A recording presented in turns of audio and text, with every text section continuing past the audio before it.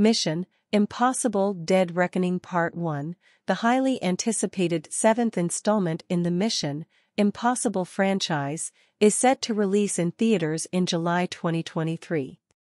Directed by Christopher McQuarrie and starring Tom Cruise as the iconic Ethan Hunt, this movie has faced delays and complications due to the COVID-19 pandemic, making its arrival all the more exciting.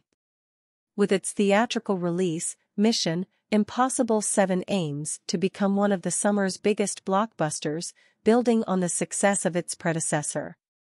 Tom Cruise's passion for the cinematic experience is evident in the Mission: Impossible movies, which are designed to be enjoyed on the big screen.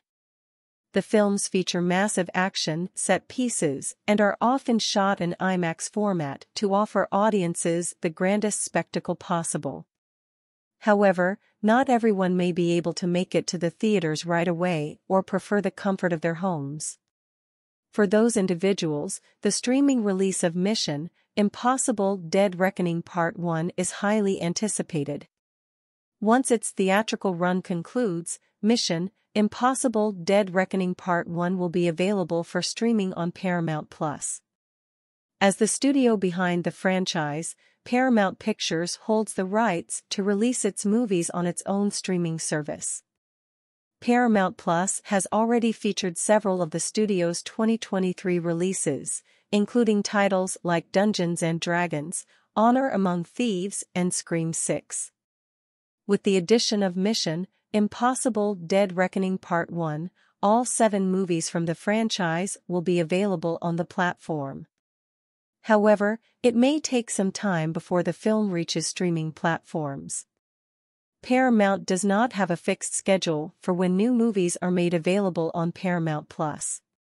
To provide a rough estimate, we can look at Top Gun: Maverick, which took around 7 months to transition to streaming after its successful theatrical run.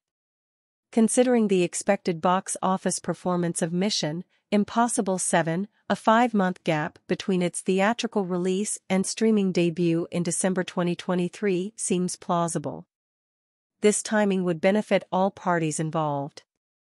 Tom Cruise would have an exclusive theatrical run for a substantial period, while Paramount would have one of its biggest movies of the year available on Paramount+ during the holiday season.